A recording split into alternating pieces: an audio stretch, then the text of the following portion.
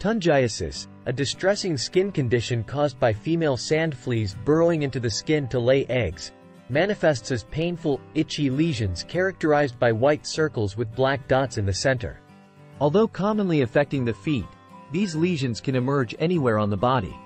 Historical records trace the first report of Tungiasis back to the 1500s when Christopher Columbus's crew developed the condition after shipwrecking on the Caribbean island of Haiti.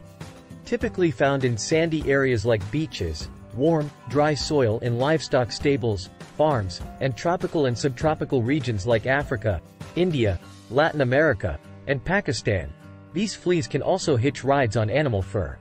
Tungiasis predominantly affects impoverished individuals residing in rural areas, remote villages, and shanty towns, especially those who go barefoot.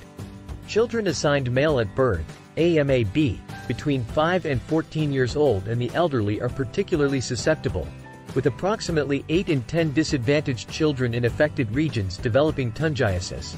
The condition is contracted through direct contact with sand fleas or by touching infested animals, primarily those like pigs, cows, dogs, cats, and rats. Female sand fleas, laden with eggs, create an opening in the skin's outer layer, epidermis, by biting and clawing, subsequently burrowing into the middle layer, dermis, to feed on blood from blood vessels. The eggs are nourished by the host's blood, and the flea obtains oxygen through the bite opening. Over approximately 6 weeks, the sand flea grows larger with eggs and blood, eventually laying up to 100 eggs before dying and falling off. After 4 days, the eggs hatch into larvae, which mature into adult sand fleas in about 4 weeks, perpetuating the cycle. Initial symptoms of Tungiasis include the characteristic white circular lesions with black dots in the center, often accompanied by itching, pain, redness, swelling, and inflammation. Complications such as bacterial infections, cellulitis, gangrene, and tetanus can arise, particularly from scratching at the affected area. Diagnosis is typically made through skin examination, while treatment involves the removal of the burrowed sand flea by a healthcare professional using sterilized tools or other proven methods.